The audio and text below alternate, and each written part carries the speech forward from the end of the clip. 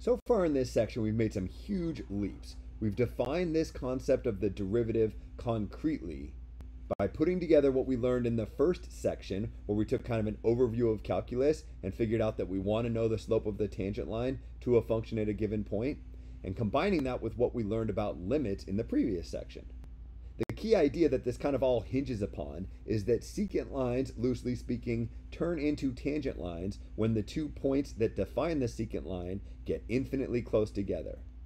But we can't go on loosely speaking in a math class. We have to define this stuff concretely. And fortunately, once we learn limits, we can do all that. This formula down here is kind of amazing. And I know I've talked a lot about it already, but I want to talk about it just a little bit more to make sure that this makes all the sense in the world to you. What we did with this formula is we came up with an expression for the slope of the secant line when the two x values were 2 and 2 plus h. And that might have seemed a little bit weird to not give a numeric value for the second x value, but by calling the second x value 2 plus h, we can modify this expression that gives the slope of the secant line between these two different x values into an expression that gives the slope of the tangent line by considering the limit as h approaches 0. Because look, when h approaches 0, the two x values are going to get infinitely close together. That idea is kind of the key to Calculus 1, and it's really cool. What I want to do in this video is give you another way to think about this same idea. It involves this formula here, which is very similar to the one that I had here. The one that I had here was also technically correct, but I think this is the way you'll see it written more commonly, and this will make a little bit more sense. So ignore what was in the notes and consider this version. Much like the formula that you see up here, if you're not taking a Calculus 1 class, this is just a big jumble of symbols with no real meaning. But if you're starting to pick up some Calculus 1 stuff, you might be able to piece together some really cool ideas that exist in this formula. Much like the formula above, what we start out with is the slope of the secant line. But this time, what's inside the green box looks different than what we had inside the green box way up here. The difference is, up here, the two x values that define the secant line were 2 and 2 plus h. Down here, the two values that define the secant line are x and then a.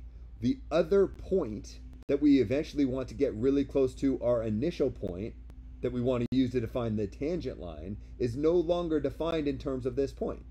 In both cases, one of our two x values is the letter x, but in this video, I'm switching the other point from x plus h to just a. I'm not defining the second point in terms of the first point, I'm defining the second point all by itself. How would that work if these were your two different x values? Well, remember the slope of the secant line is the change in the y values over the change in the x values. If you want m is equal to y2 minus y1 divided by x2 minus x1. So if I call x1 the letter x and x2 the letter a, then my denominator should be x2 minus x1, in other words, a minus x, just like you see right here. And my numerator should be y2 minus y1. The way I figure out a y value corresponding with the given x value is I plug it into the function. So y2 would be what comes out of the function when I put x2 into it. y2 would be f of a. Similarly, y1 would be what comes out of the function when I put x1 into it, so y1 is f of x. Can you kind of see how this formula here gives the slope of the secant line if this is what I'm calling the two different points? If so, that's great. You're picking up everything perfectly.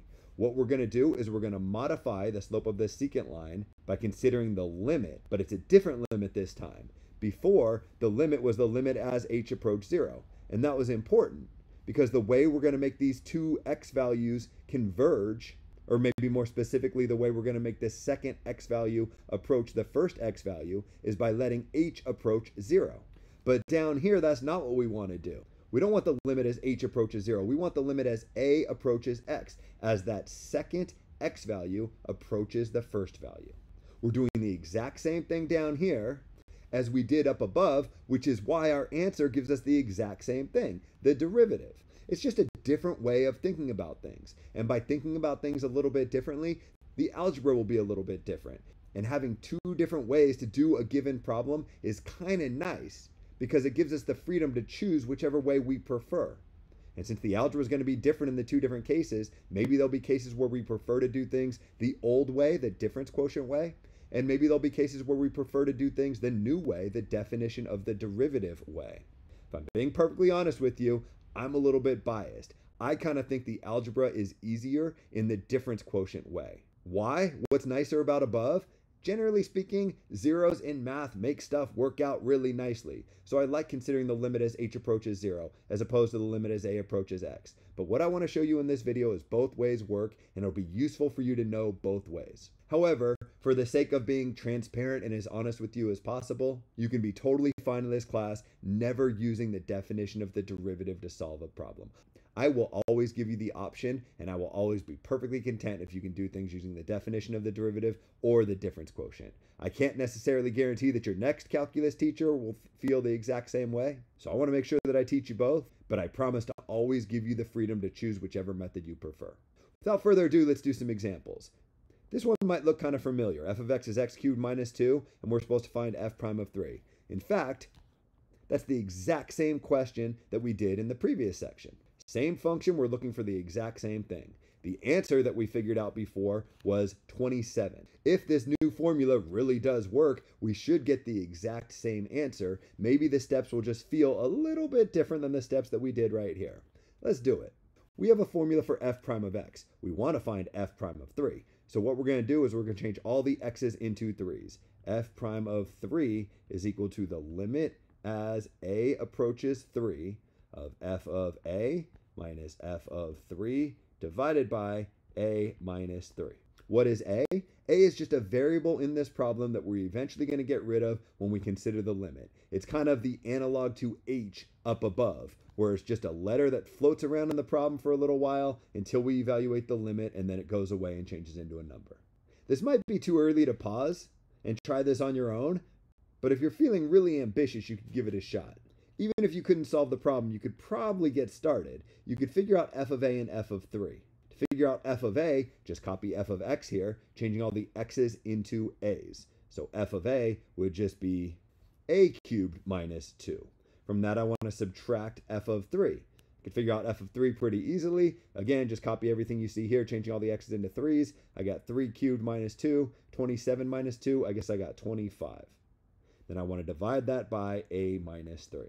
Maybe I clean things up just a little bit. Minus 2 minus 25, I can combine like terms and call that minus 27. So I get the limit as a approaches 3 of a cubed minus 27 divided by a minus 3. Question, can you evaluate this limit? Well, I mean, I guess I can try. Before, when it was the limit as h approached 0, I tried just changing all the h's into zeros, and what typically happened is I'd get 0 over 0 because there was a removable discontinuity, and then I'd have to algebraically get rid of that removable discontinuity to change the expression into something that's continuous at that point, so that it's easy to evaluate the limit. Man, that's a lot of math jargon there. If you could follow all that, that's really good. Anyways, the point is the same thing's going to happen. I mean, try changing all the a's into 3's to evaluate this limit if you want. 3 cubed is 27, 27 minus 27 is 0. 3 minus 3 is 0, I get 0 over 0. This expression is undefined when a equals 3. That doesn't mean the limit is undefined though. What it means is that I have to cancel out this a minus 3 with an a minus 3 that's up in the numerator. Here's where the algebra gets a little bit tricky. That a minus 3 up in the numerator is hidden pretty well. It's there for sure, there's an a minus 3. But what I need to multiply the a minus 3 by to recover this a cubed minus 27 isn't obvious at all. If you're familiar with a difference of cubes formula, you could apply that here, but I know from experience that most students aren't. If you're really good with polynomials, you might be able to just talk yourself into this. Be like, well, there'd have to be an a squared here, because a squared times a would give me the a cubed. But the a squared times a negative 3 would give me negative 3a squared. And I'm not supposed to have a negative 3a squared. There's not supposed to be any a squared up here at all. So there must be a positive 3a squared to cancel out that negative 3a squared. How can I get a positive 3a squared? By putting a plus 3a here. Because this 3a times this a gives me the positive 3a squared, which cancels out with this negative 3a squared, which gives me the 0a squared that I see up top.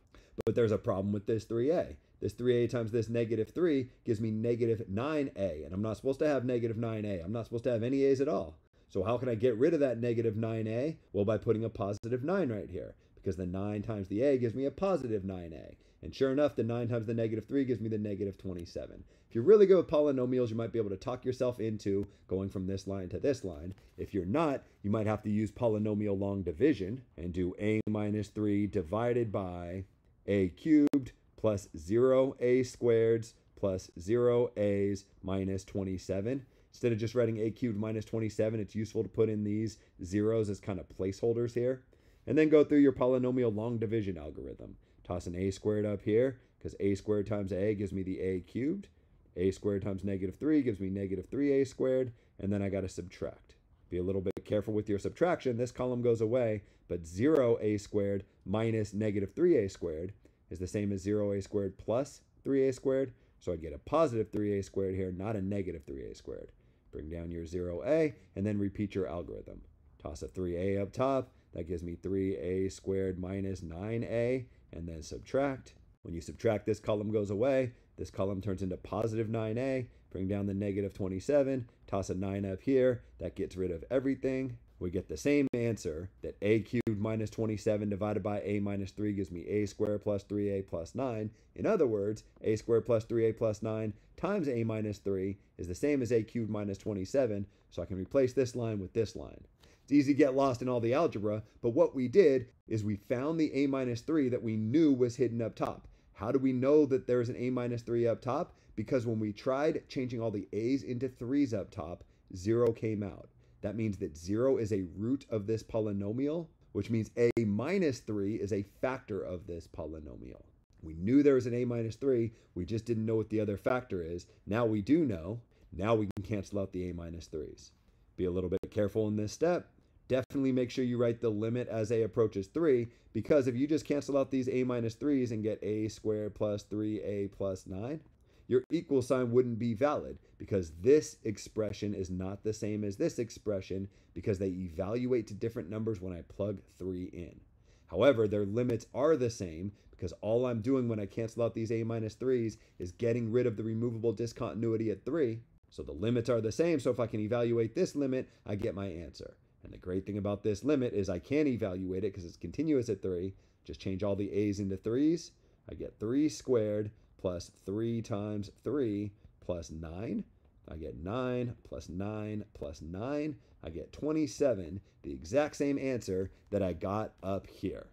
Kind of cool that you get the exact same answer. However, I think that the algebra down here is a little bit harder.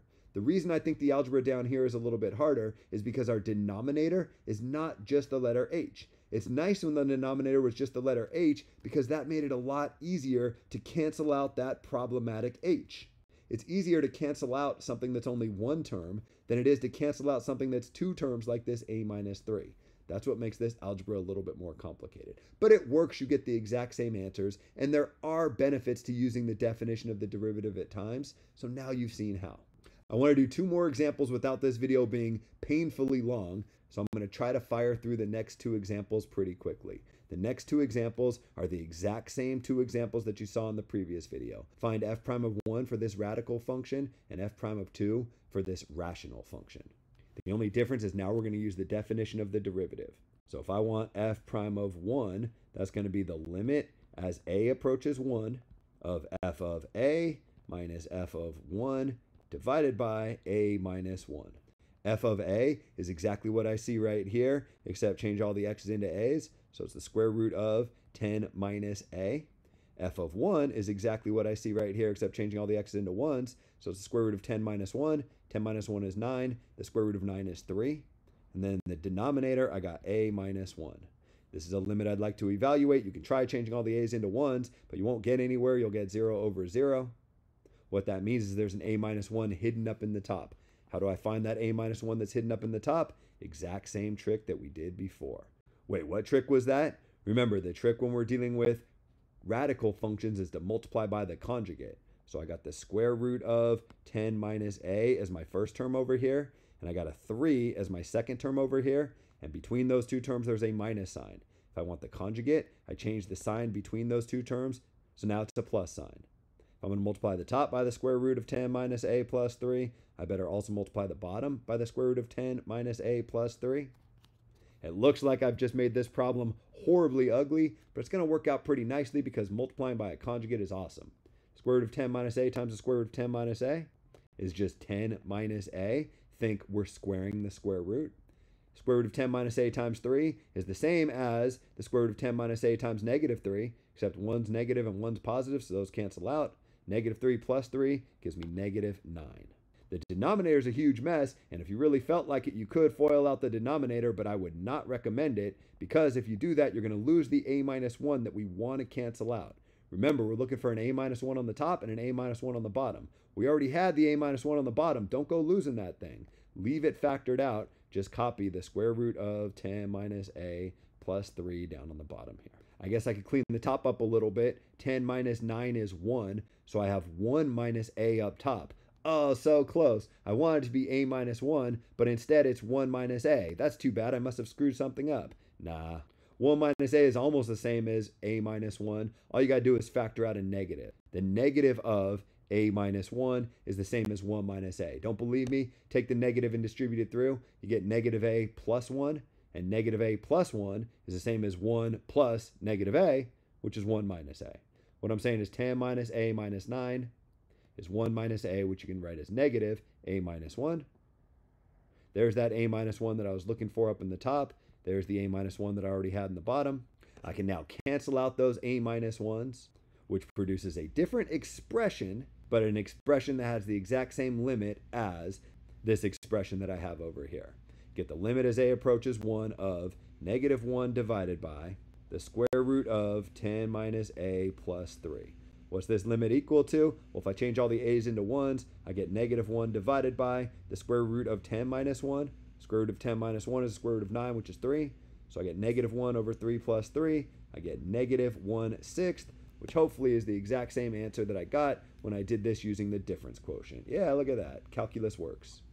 Was that easier or harder this time? I don't know. I mean, I kind of think that when you have radical functions, the definition of the derivative, this new way, and the difference quotient, this old way, is about the same difficulty level. I don't think anything we did up here was any easier or harder than what we did down here, although I'd argue that the old way was easier when we had this cubic function.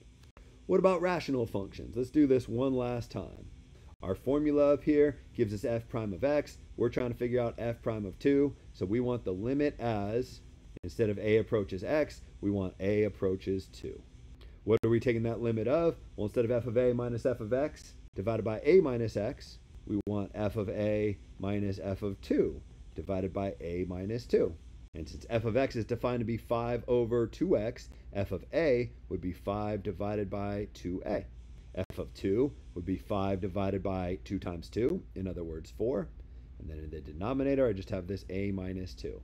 I'd love to evaluate this limit by just changing all the a's into 2's, but I'm not even going to bother because I know what's going to happen. I'm going to get 0 divided by 0. Top's going to be the same as the bottom. I got this removable discontinuity. It's the same old story. I got to cancel out the a minus 2's. There's the a minus 2 down on the bottom. That's easy to find. The a minus 2 up top is a little bit harder to find. But by using the tricks that we've learned, I bet we can find it. We want to make this a fraction divided by a fraction. Right now we have a difference of fractions up in the numerator. So what we have to do is figure out how to subtract these two fractions. Well, they'd have to have a common denominator. What's the least common denominator? I think 4a is going to be the least common denominator, right? I'll multiply this side by 2 over 2 to get 10 over 4a. And I'll multiply this side by a over a to get negative 5a over 4a. Now that my fractions up here have the same denominator, I can subtract them. 10 over 4a minus 5a over 4a is just 10 minus 5a divided by 4a. What I've done is I've changed the top here into a single fraction, which is awesome. That's kind of what my goal was. The bottom, a minus 2, is easy to make a fraction. Just divide it by 1. I got a fraction divided by a fraction. That's something that I can deal with. The way I divide fractions is I multiply by the reciprocal of the denominator. So instead of 10 minus 5a over 4a divided by a minus 2 over 1, I got 10 minus 5a over 4a times 1 over a minus 2. Remember, this a minus 2 is the one that I'm trying to get rid of. Here it is right here. It'd be awesome if there was an a minus 2 up here that I could cancel this out with. Is there? Yeah, absolutely there is. You just have to factor to see it. If I pull a negative 5 out of each of these terms, what I'd have left over here would be negative 2, and what I'd have left over here would be positive a. In other words, a minus 2. Factor out a negative 5, you got a minus 2 up in the top. Still got this 4a down on the bottom. Still got this 1. Still got this a minus 2. Now I can cancel out these a minus 2's. That changes from a limit evaluated at a removable discontinuity to a limit evaluating at a point of continuity. The limit as a approaches 2 of negative 5 divided by 4a is easy to figure out. change all the a's into 2's. I get negative 5 divided by 4 times 2, which is 8. I get negative 5/8, the exact same answer that I got up here. Harder, easier? I mean, it doesn't really matter, although maybe the green might be a little bit easier than the blue up here. I mean, the common denominators aren't quite as ugly as they were up here. I don't know, I guess it's just personal preference which one you like. But really, the point wasn't to try to make the argument that this way was easier or harder than the other way, just that it's another equivalent way to figure out the derivative. It's called the definition of the derivative, and it might be useful to you at some points to have two different ways to solve a given problem.